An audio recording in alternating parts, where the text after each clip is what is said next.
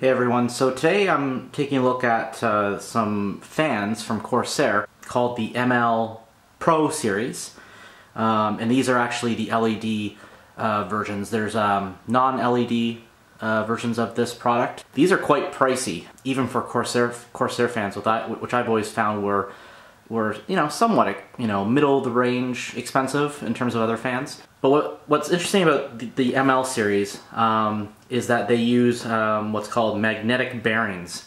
So supposedly this means that the fan noise is going to be, the bearing noises are going to be quite low, as they're kind of, I guess, like floating and not really touching anything, is the idea that I'm kind of understanding from what I'm looking at here in the back of the box here. It says harnesses magnetic levitation technology to provide lower noise, higher performance, and a longer lifespan. So, and in terms of lifespan, I mean, they must really believe that, because these actually come with a 5-year warranty, I believe, 4 or 5 years. The 140 anyway goes from 400 to 2000 RPM. Sound level is between 16 and 37 dBA.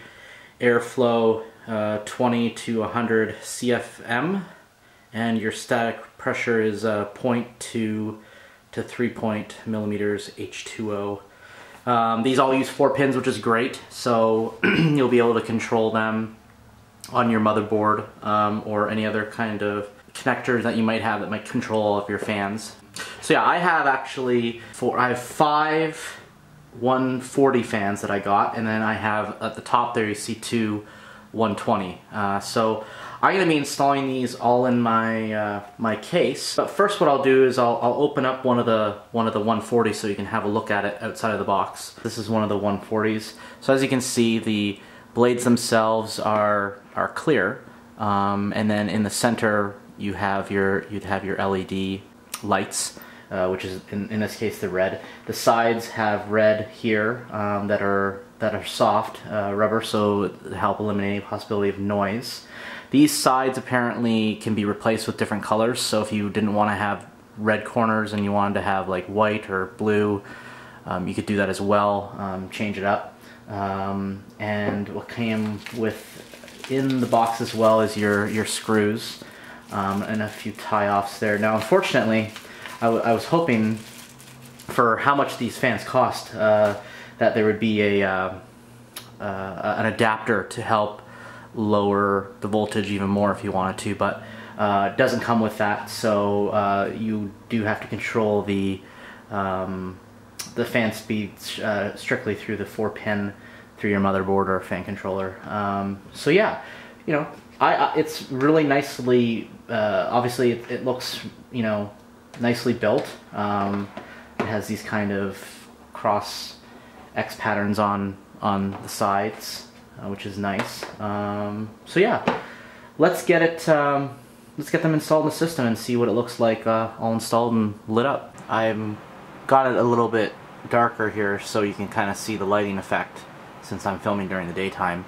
So you can see the red LEDs add a fair bit of light to the system, and so I have the red scheme going across because I have my MSI GTX 1080 gaming card, which has the red LEDs built on, and then the Sound Blaster card underneath has red LEDs as well. So trying to go with a red scheme here, since I have other components that have red LEDs as well. So this is at the fan speed on my particular Corsair case has a built-in fan controller, so I can set between low, medium, high.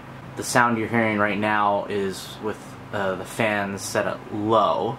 So what I'll do now is I'll cycle through the fan speed so you can get an idea of how loud these fans are. This is low, so I'll let it run for a little bit.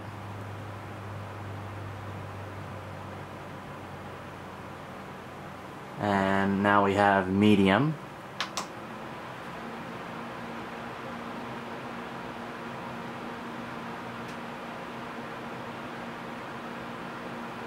And now we'll put it on high.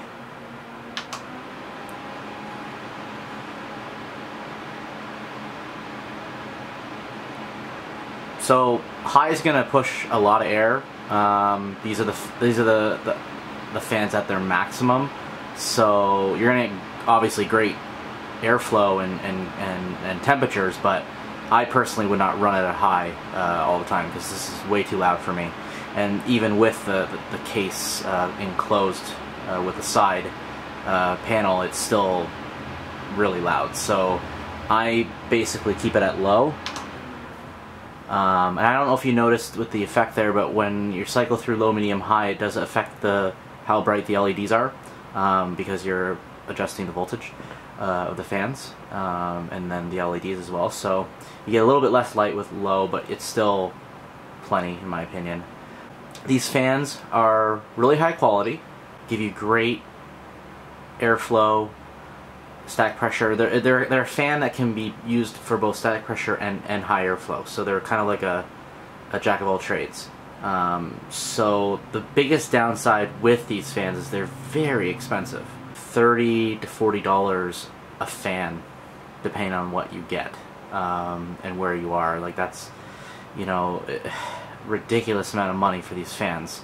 Are there other fans out there that can give you as much performance and everything? Absolutely. I mean, if you want to use Noctua fans, which are great performing fans, but really freaking ugly in my opinion. I have a Noctua CPU cooler, as you can see right there, and I am using their fan, but I have it kind of hidden in between the cooler, so it's not as, you know, noticeable. But they're, you know, if Noctua could, you know, if they could really, you know, design great looking fans, then I wouldn't buy anything else. But at the moment, I would say Corsair has the, you know, really high quality fans, and then they also look really nice too, and they come with lots of options as well. So they are going to be releasing some fans that are RGB fans, so and I think they're going to be similar in terms of performance as these fans, but they'll probably be even more money, I imagine, because you know, they're going to charge you more for that RGB capability, I would assume. So